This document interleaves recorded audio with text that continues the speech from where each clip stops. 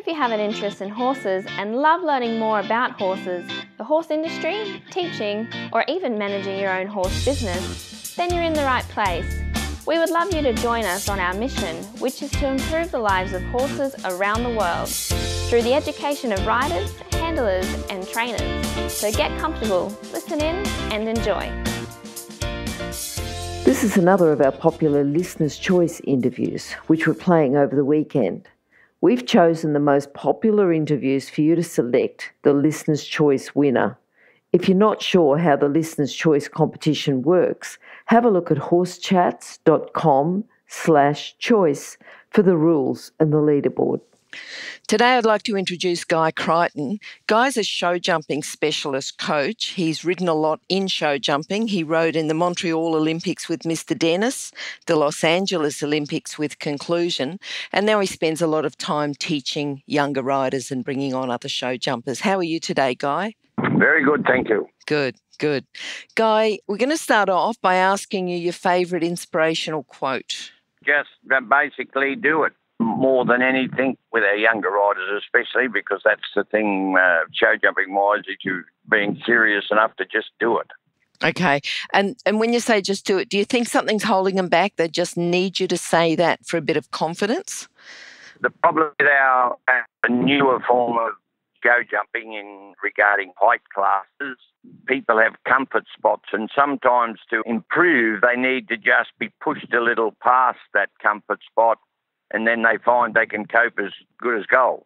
Okay. So you as the coach are giving them that bit of confidence to just push outside their comfort zone. Great. Yes, to just push them up a little. The way it works is you push up a little in show jumping in, then you come back, then you push up a little, and then they find they can cope, and once they've got the confidence to cope, then they're as good as gold. Good. Guy, tell me a little bit about your starting with horses. Have you got first memories of when you rode? Oh, yeah, very, very young. My older brother used to do a little bit back in those days with the hunting and a little bit of show jumping. I, for some reason, just was mad on the idea and left school, and that's what I did. Okay. Had horses, went to shows, and that was how I started. So when you went to shows as an income, did you go from show to show working on prize money? Is that how it worked? Because there wouldn't have been the coaching available that there is now. No, there was no coaching. Our basic, I started off at Pony Club, and basically the show jumping theory those days was if you got from one side to the other side, you were a show jumper. Unfortunately, I have to say that I started off incorrectly because you copied the main competitor at the time was Kevin Bacon, who kicked legs and flew and carried on, and that's all we saw because he was doing all the winning. You thought that was the way to go, which was totally wrong. Unfortunately, I spent hours and hours practicing it. And it was only later that then I decided, instead of being just up on my little dunghill up here, that I would go south and went to Adelaide and then Victoria, where your sort of more elite was, and was lucky enough to get a gentleman by the name of Art Utendal that was a Dutch rider out here, and he started me on the correct direction. I owe him everything. I've just got to interrupt here because I've got a quote from Art Newtondale, and he actually said that Guy Creighton had the most wonderful eye and judgment of stride on any horse. Well, that was good of him, but he was my saving grace because he actually rode Mr. Dennis before I took him over and went to the games. At the stage we went to Montreal, the games were still amateur, and he was a professional rider, so he wasn't able to, so that made it lucky enough for me to get the ride. And then you had another horse, Conclusion. Did you ride him all the way through, or did you get him later? No, I rode him later too, but in between I had a horse called McNeil that actually was chosen in the team to go to Moscow in 80, and then, as you know, the government boycotted it. Yes. And then I took him away to England and that for the World Cup final at Birmingham, and he actually won the 2 opening events at Windsor. They have a show there in front of the Queen's residence there. Yes. Windsor Castle. Yep. And he won the 2 opening events there. He won a Grand Prix at Dublin, but by Los Angeles he was past it. And I'd actually taken another horse over there, Spring Melody, but he didn't climatise and that, so I got the right-on conclusion from over there. Okay. All right. Now, you've had a career with horses. What do you think are the key skills for people to start a career with horses? Because a lot of people think that they want to work with horses. A lot don't make it because they don't have the requirements. What do you think are the requirements to start? The requirements are understanding. We have different youngsters come up here and have a few days, and understanding that horses are work. Horses are something that can't just be set aside. They're basically like milking cows. They have it twice. You have to feed. You have to do whatever is necessary. You can't just say, oh, no, I want 2 or 3 days to do this. Horses are a full-time thing. That's where a lot of our youngsters get confused, because they only have one horse and they go to school and parents will feed it in the morning or feed it in the afternoon if they're doing hard. So it's nowhere near the same workload. That's the biggest thing, is understanding that they are a full-time operation. Yes, okay. Now, you teach a lot of riders, and I'm sure that every now and then you get quite excited with some young riders that are coming up who can excel in their career, and you pick them. But what do you think are the keys to excelling, the keys to becoming good enough to ride at World Championship, to ride at the Olympics, to ride at even a national championship? What do you think they've got above everyone else that starts off? Well, there's a couple of things nowadays that make or break. Unfortunately, we as a country have so many things happen, and you get a lot of kids that show form at school, but they're netball team, they're doing the rowing, they're just doing too much. The thing to succeed in the horse end, as you know, is dedication.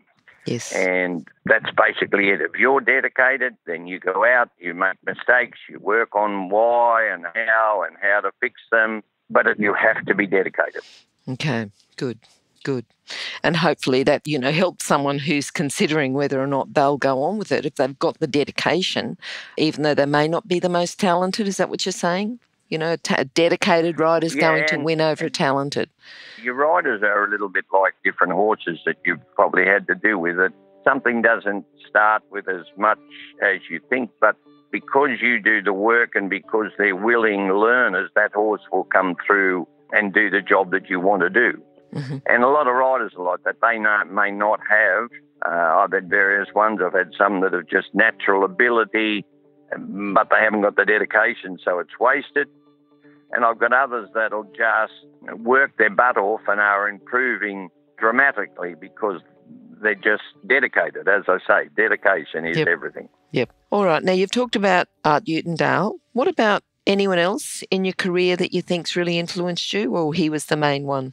He was the one that directed to start. I mean, along the way, you've had various people that, when we went away to the Los Angeles Olympics, we were in England and we had Ted Edgar, and you had various ones that actually helped at that stages, but Art was the one that actually changed my direction to we can say, the modern style of riding, mm-hmm. which isn't correct in the sense that I've got a video of the 1936 Olympics, and they only had eventing then, and you had to be in the army, and they rode in flat saddles, and they rode with the leg as we require it now, and all of that thing back then. But because Australia was, down here out of, you couldn't watch a big event on TV those days or do anything. All we did was what we saw, and so many of our riders, because they moved across to show jumping from the high jumping, and they were active throwers and kick legs and all the things that you shouldn't do, mm-hmm. which made it harder because I had to start off and move up and then had to redo it all again. Yes. And then when you have habits that you have to fix, that is harder work. Mm-hmm. All right. What about now? You've got Mr. Dennis in conclusion. You've talked about a couple of horses. Are there any other horses that we haven't talked about that have influenced you? Yeah, I've won 4 Australian Championships on 4 different horses. My first one in 71 was only a youngster and had a horse called Johnny Reb, the coloured horse that won at Brisbane. And that sort of really started your moving up career. And because I did it for 35 years actually travelling, that, horses came and went and you had to replace and you had to bring. So I think I worked out over the time that A and B, which is our sort of top levels, I had about 50. So It's a lot of horses to keep replacing, and probably out of that 50, 40 of them you would have brought through from the start because you could do it those days. Yep. What do you think your proudest moment's been? Definitely you'd have to say going to Montreal and, 75 in the class and run 5th in the world from never had at that stage any international experience or, that was going from a boy in the bush to the top end. So that would have to be by far something that you'd never forget. For sure. I think quite sensational, really, when you think about your background and how, what a big step it was and how well you did. Yep. Yeah, no, that was one that I'd have to. You'll never forget that. And simply being at an Olympic Games is something that nobody can ever describe to you, the feeling of being there and the fact that was your aim and that's sort of as high as you can get. To get there and you run 5th was, the only thing you could have done was run 4th, 3rd, 2nd or 1st. That's the only way you could have done any better. Yes, yep. Wait, can you hear anything? No? That's because we're waiting for someone with a good quality horse product to be advertised here. If that's you, then contact us, horsechats@horsechats.com, and we'll send you the details. Thanks. All right, now, just thinking back, because you're doing a lot of coaching now, what's a mistake that you see, a common mistake that you see with your riders and something that you teach? The biggest mistake that you watch all the time is simply riders not keeping line. It's the same as you if you talk about your dressage or anything like that. A horse is made to go or jump a fence straight, basically, and you see so many riders that just have fences down because they roll round over fences. And that's something that you work a hell of a lot on with your teaching in, to try and make them finish one job at a time before they... and you'll see riders that'll take off at a fence and they're already looked to the next and that horse will roll round over it because they're asking them to turn and whoop, I forgot I hadn't finished jumping the fence, and that's when they'll have it down. Just silly things. Yes. Now, is that a competition mistake? Is there anything you can say to a rider, well, you pulled a rail in or you did something that your results could have improved? Is it the rail, the line, or is there something else? In most cases, there's a reason. And when I say most cases, sometimes a horse's judgment's just as out and they'll have a fence down. It doesn't mean that it's always, but usually if you've watched it, there's a reason. The riders have got over keen. Riders have got to have, in our sport, show jumping end, have got to have 2 things. They've either got to be aiming to go to the big time and looking at that picture and working towards that picture, or they've got to be looking to be a pony club and gallop around your events and win and don't go anywhere. Okay. So there's 2 different directions that you look at, and looking at the big picture and trying to move up is a slower operation. It's like you're doing your dressage. If you're wanting to get to your Grand Prix, you get to Prix St. George or something a bit more spectacular, it's going to take you longer. And you're going to have little ridges in the middle where you have good days and bad days, and you've got to keep aiming for that. But if you're only going to do your lower things, then you can just bang, bang, bang, and you don't have to put the same work in and you don't have to do any of that. Okay. Now, a book. Have you got a book that you would recommend for our listeners? A fair few out now, but basically what has changed over the years is the amount of flat work that you must do on a horse now. And when I first started, basically you got on a horse and if you find them at a jump and they jumped it, it was a pretty jumper. Happy.